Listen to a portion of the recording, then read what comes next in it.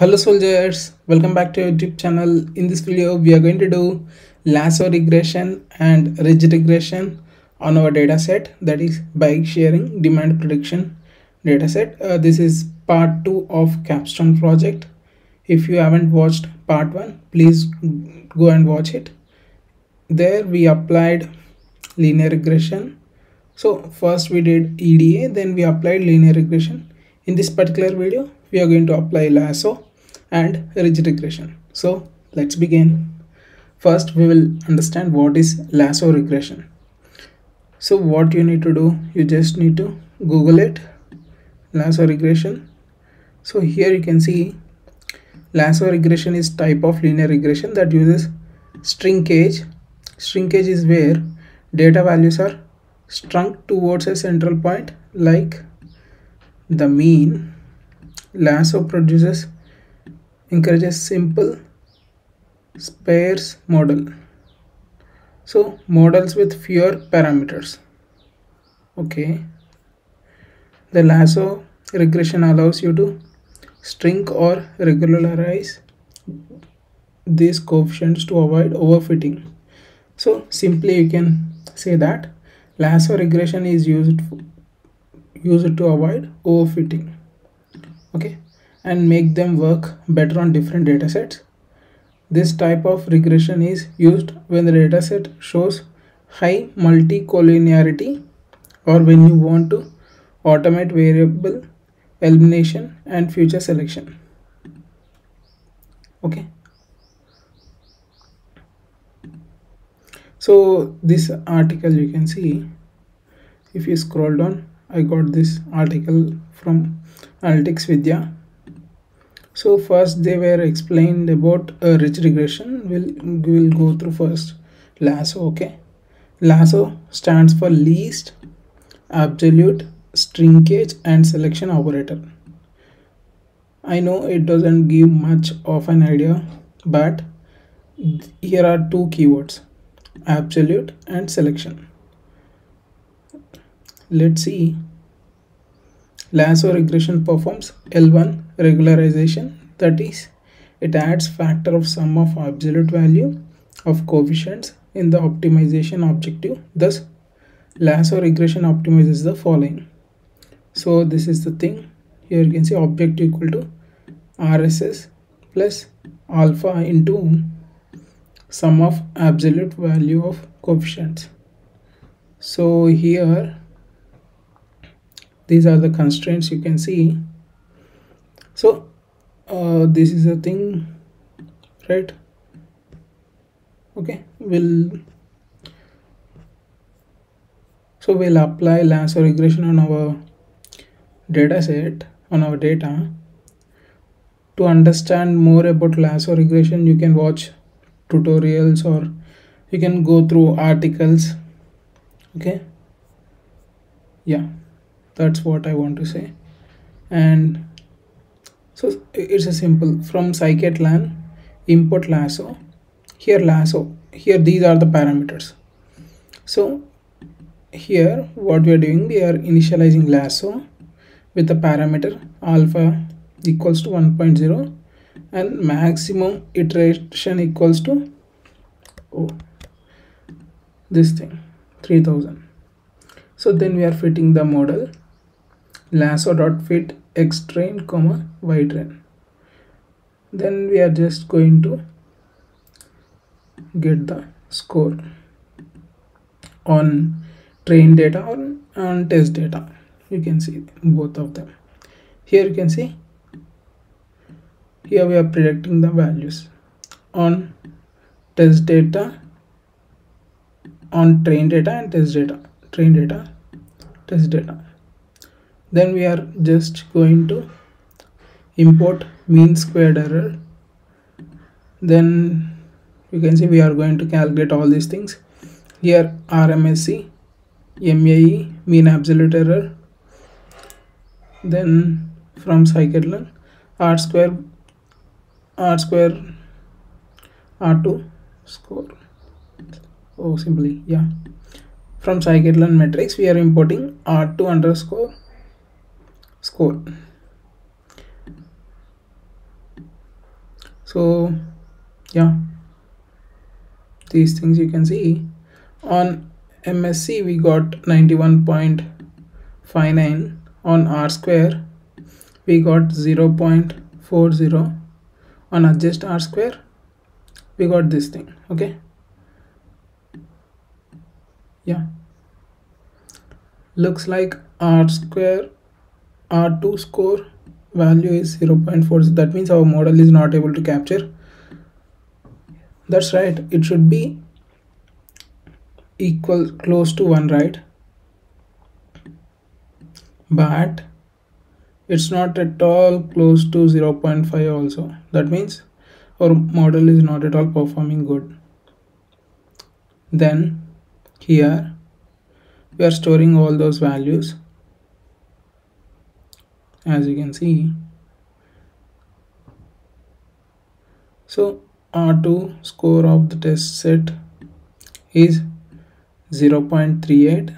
This means our linear model is not performing well on the data. Let us try visualize the residuals and see if there is a retro this thing. Okay, let's see. Okay, so this orange one is actual one, then blue one is predicted one. You can't see any blue lines more, right? That's a big issue. Here is a heteroscedasticity. So here you can see we are just plotting scatter plot.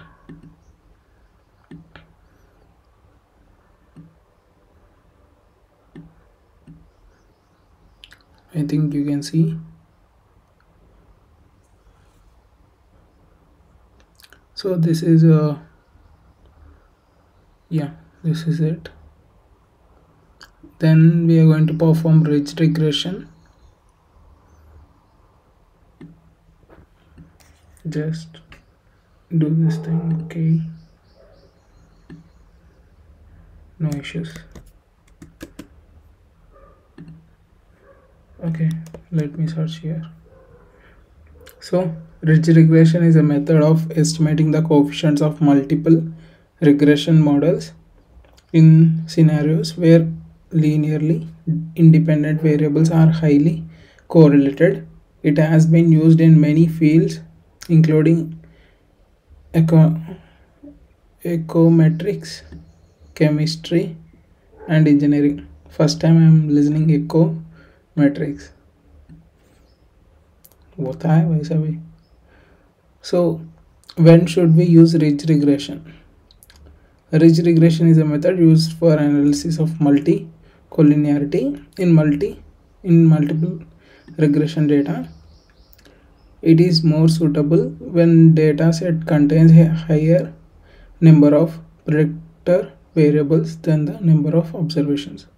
The second best scenario is when multicollinearity is experienced in a set. So in this article only we have about ridge regression. As mentioned before, ridge regression performs L2 regularization. In Lasso regression we performed L1 regularization, here L2 regularization. That is, it adds a factor of sum of squares of the coefficients in the optimization objective.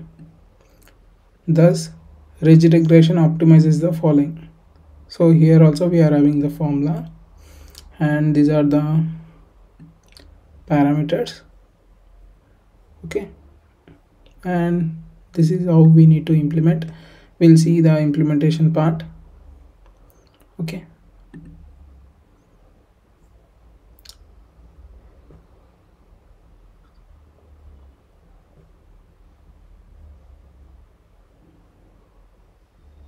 yeah, this is performing good. Let me explain you. First we are going to import from scikit-learn linear model. We are importing ridge, then we are giving the alpha value, that is 0.1. then we are training the model. Then you can see we are getting the score of 0.77 on training data.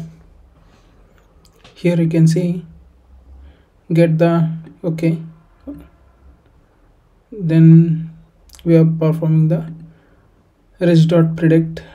okay, we are predicting on train data and test data.